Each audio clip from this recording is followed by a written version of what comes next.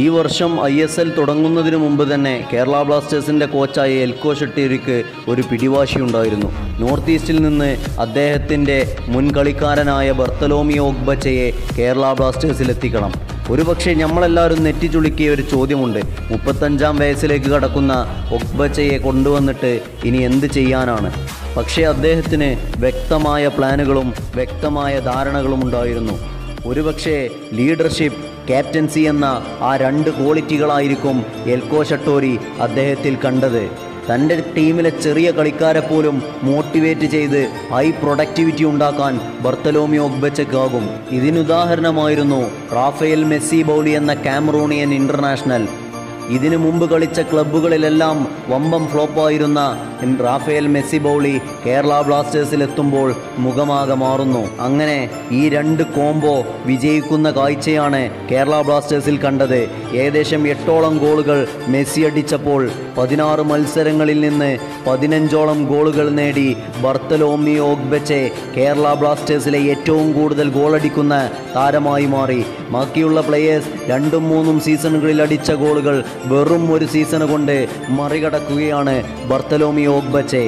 നോക്കൗട്ടിൽ പോലും സെമിയിൽ പോലും കയറാത്ത ഒരു ടീമിൻ്റെ മുന്നേറ്റ നിരക്കാരൻ ISL എന്ന ടൂർണമെൻറ്റിൻ്റെ ടോപ്പ് സ്കോറർ പട്ടികയിൽ എത്തിയിട്ടുണ്ടെങ്കിൽ ഇത് മാത്രം മതിയായിരുന്നു അദ്ദേഹത്തിൻ്റെ അളവിളക്കാൻ. അങ്ങനെ കേരള ബ്ലാസ്റ്റേഴ്സിൻ്റെ ചരിത്രത്തിൽ തന്നെ 6 സീസണുകൾ കഴിയുമ്പോൾ ഏറ്റവും കൂടുതൽ ഗോൾ നേടുന്ന 2 വ്യക്തികളായി മെസ്സിയും ഒഗ്ബെച്ചയും മാറുന്നു.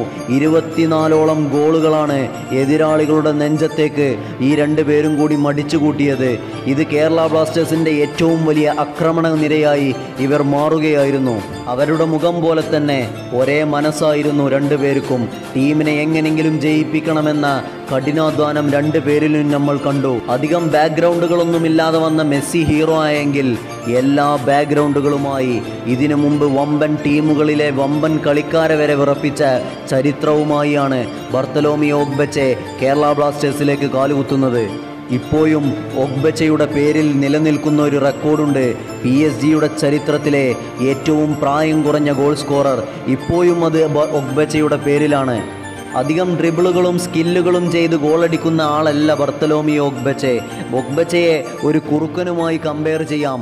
തൻ്റെ ബോക്സിൽ, തൻ്റെ എതിരാളിയുടെ ബോക്സിൽ കാത്തിരുന്ന് തൻ്റെ സഹകളിക്കാർ പന്തുമായി വരുന്നത് വരെ ക്ഷമയോടുകൂടി കാത്തിരുന്ന് പന്ത് കിട്ടുമ്പോൾ തൻ്റെ വലങ്കാലിൽ ഒളിപ്പിച്ചു വെച്ചിട്ടുള്ള അപാര സ്ഫോടകശേഷി അദ്ദേഹം പുറത്തെടുക്കും.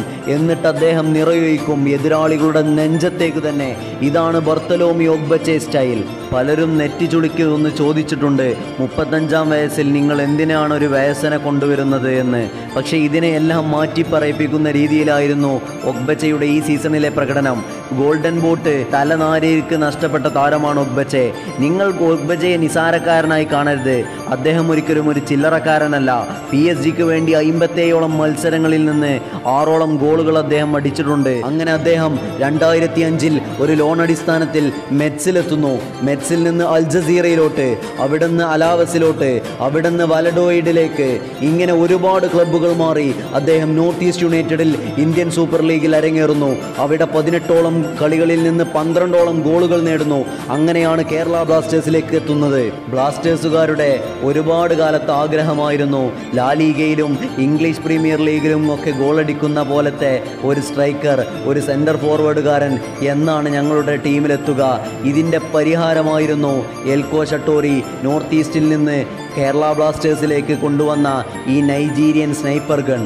കേരള ബ്ലാസ്റ്റേഴ്സ് സൈൻ ചെയ്ത ഏറ്റവും മികച്ച സെൻറ്റർ ഫോർവേഡുകളിൽ ഏറ്റവും മുൻപന്തിയിൽ നിൽക്കുന്നത് ബർത്തലോമിയോ ഒഗ്ബെche തന്നെയാണ്.